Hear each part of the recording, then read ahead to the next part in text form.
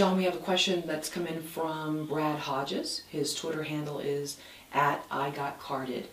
And Brad asks, are there any major differences between the structure of a drama and the arranged structure of a reality show? There are huge differences, and they're based almost totally on the type of genre that that show might be working in.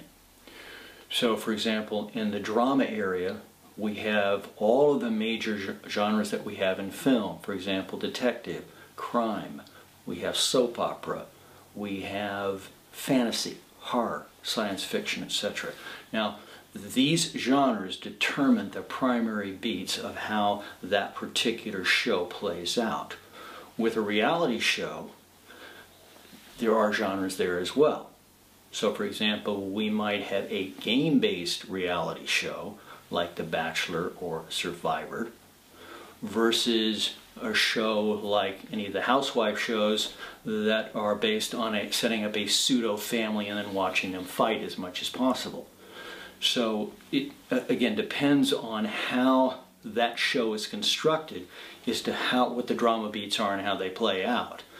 The one thing that relates them all together, though, is that they're all based on hitting the 7 major story structure steps.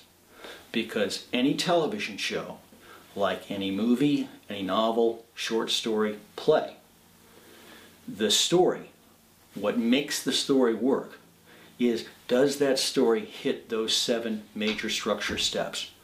Because that's the DNA of your story. And so that is the most important element in terms of whether that is a good story or not.